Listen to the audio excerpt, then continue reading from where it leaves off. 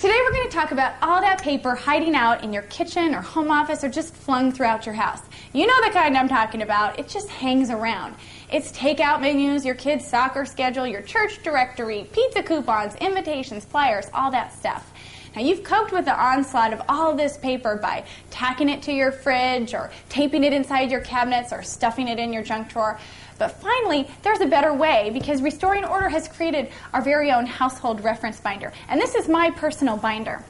Now, what I use mine for, my very favorite tab is this first one here, Upcoming Events. This is where I might put invitations that I've accepted, but I still need the directions to. Obviously, gift certificates are one of those contributors to clutter, too, because we don't quite know what to do with them. I put my gift certificates here, and then I can resource them whenever I need to. And then, of course, we all have takeout menus. And this is a great place to store your takeout menus for easy reference for everyone in the family.